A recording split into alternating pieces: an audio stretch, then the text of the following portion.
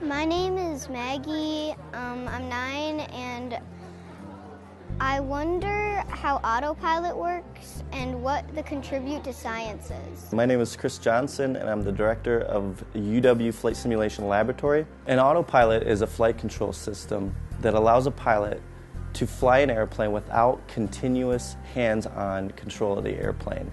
An autoflight system alleviates the pilot from continuous control so that they can focus on more higher order tasks, such as navigating, communicating with air traffic control, and planning for weather contingencies and rerouting associated with anything that could come up in a sort of emergency circumstance. An autoflight system works by sending signals to the flight control system.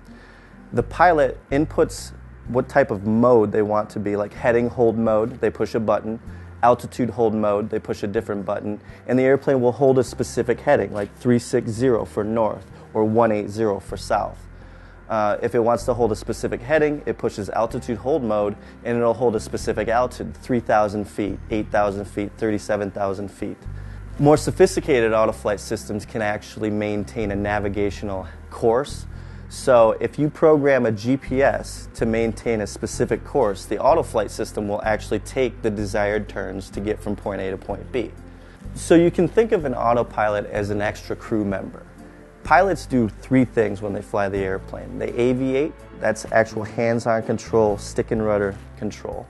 They navigate, which is actually planning a route of course.